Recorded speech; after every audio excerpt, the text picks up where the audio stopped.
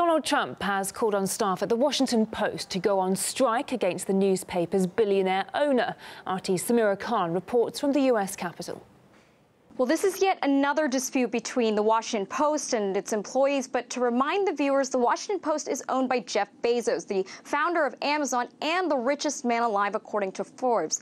He purchased the paper back in 2013 for $250 million. And the story Trump's referring to started with the Washington Post union publicly calling on Bezos to provide better working conditions and better pay for their workers.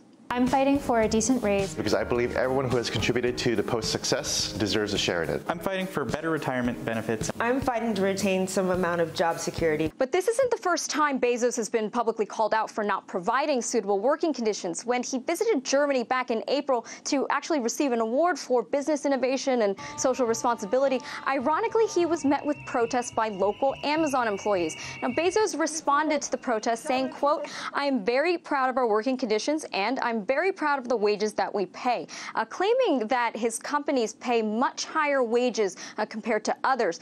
But this petition, signed by 400 Washington Post employees, was endorsed by the President of the United States via Twitter, of course.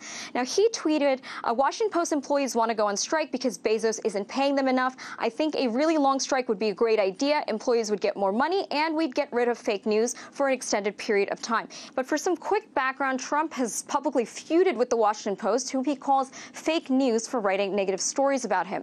But the Washington Post union didn't appreciate Trump's support, saying that it wasn't helpful for their cause, given that the president's support is really just an attempt to attack the paper and its mission. But the Washington Post union added that even though they're raising concerns about workplace issues, it doesn't undermine their support for Bezos and fellow journalists in their fight to bring truth to light. So considering that they turned down such a significant endorsement from the President of the United States, it remains to be seen whether or not the world's richest man will acquiesce to their demands.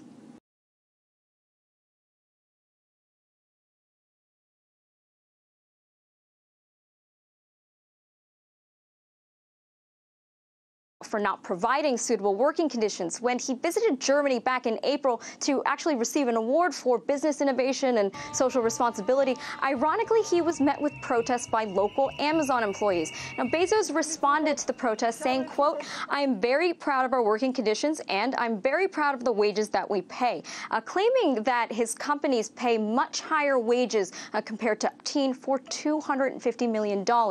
And the story Trump's referring to started with the Washington Post union publicly calling on Bezos to provide better working conditions and better pay for their workers.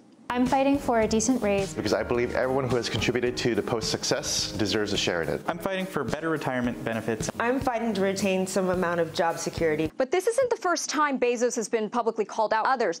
But this petition, signed by 400 Washington Post employees, was endorsed by the President of the United States via Twitter, of course.